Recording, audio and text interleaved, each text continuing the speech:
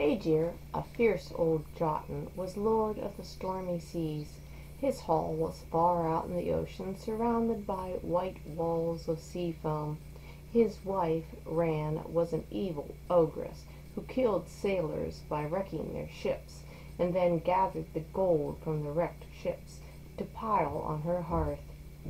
Aegir's daughters weren't very nice either. They loved to ride on the waves, and they would laughingly overturn ships so that their mother might have more gold to pile on her hearth. Aegir was friendly with the Aesir. He was a frequent and welcome visitor, but one day the Aesir decided that it was Aegir's turn to hold a feast for them, and Thor carried the message to him. "You better start baking and brewing now," Thor scowled at him. Aegir couldn't say no, so he stalled and he squirmed, and he finally replied, "I don't have a cauldron big enough to brew enough mead for so many honored guests. If you can find one, I will be more than happy to hold a feast for you." "I will," said Thor, and he returned to Asgard. Now, Aegir knew that there was only one cauldron big enough, and that was owned by the giant Heimir, and he wouldn't willingly share it with the Aesir.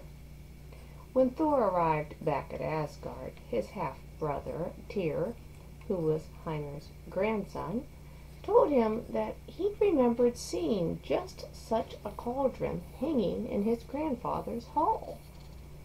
"Let us go together. Perhaps I can talk him into loaning it to us." Together they set out, and when they reached the hall, Heimir's wife, an ugly hag with 900 heads, blocked the entrance. But her daughter, Tyr's beautiful and kind mother, came and let them in. After warmly greeting her son, she asked the reason for the visit. She was quite distraught when she found out the reason. "He will never agree. But for now, hurry, hide behind a pillar. The old one will be here soon, and he hates strangers."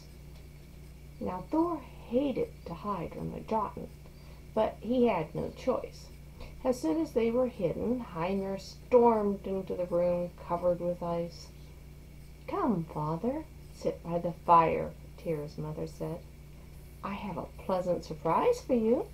Your grandson and his kinsman Thor have come to visit you." Now this was far from being a pleasant surprise. It was a downright unwelcome one. But even Heimir had to observe the laws of hospitality. As Tyr and Thor stepped out from behind the pillar, he leapt to his feet and glared in their direction. His glare shattered the pillar, breaking the crossbeam, and all his cauldrons fell to the ground. All broke except for one, the largest. But he could do nothing more than glare and growl as they politely greeted him. He had 3 oxen cooked for them. Thor ate 2 of them. "You can eat a man-sized meal," he said to Thor. "If you want to eat again tomorrow morning, let us go whale fishing." Thor agreed, and they set out early the next morning. They rowed out where no land could be seen, and they threw out their fishing lines. Soon Heimir had 2 whales wriggling on his hook, and he pulled them into the boat. Thor's hook was baited with a steer, and it sank to the ocean bottom. Suddenly the sea began to boil and bubble, and there was a huge jerk on the line, slamming Thor against the boat. He stood up and pulled with all his strength, and what did he find at the end of his line? The mighty Midgard serpent. Thor and the serpent glared at each other for a second, then Thor threw his hammer. The serpent howled in pain, shaking the entire earth. Before Thor could get another hit in, Heimir, who was terrified, cut the fishing line, and the serpent went back to the bottom of the sea. Thor was very angry, and they rowed back in silence. When they landed, Thor threw both whales over his shoulder and walked silently. When they landed, Thor threw both whales over his shoulder and marched silently back to the hall.